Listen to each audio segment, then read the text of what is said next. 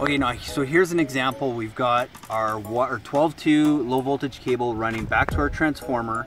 We're gonna hook up this light, but we've got more lights down the road. So this is how we're gonna use this. So again, you've still got your 2 wires at every single fixture.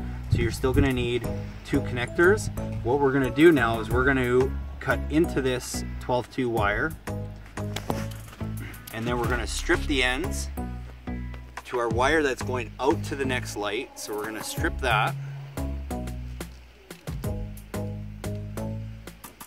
And then our 12-2 that we just cut that's coming in from the transformer, we're gonna strip that as well.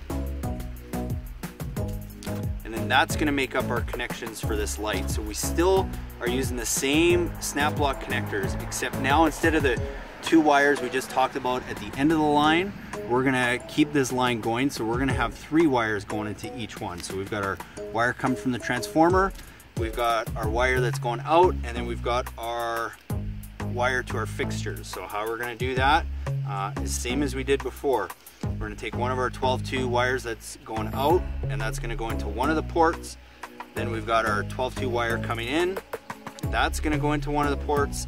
And then we're gonna take one of the wires from our lighting fixture, and we're gonna throw that into the small port. We're gonna snap that tight, we're gonna wrap that up with some tape, and then we've got another connection. So same thing, we're gonna repeat. We've got our wire that goes out to the next fixture, is gonna go in one of the large ports. We've got our wire that's coming from our transformer, that's gonna go into one of the large ports, because we got to keep that line going. So that's how we keep that line going. And then we take our last fixture wire and we throw that in the small port, snap those tight, tape those shut, and we've got 2 connections at each light. Well, we've got the wire coming in, hooked up to the light, and then we've got it connected so that the line keeps going, and we're going to continue to do that until we get to the end again, and then we're going to finish that line off.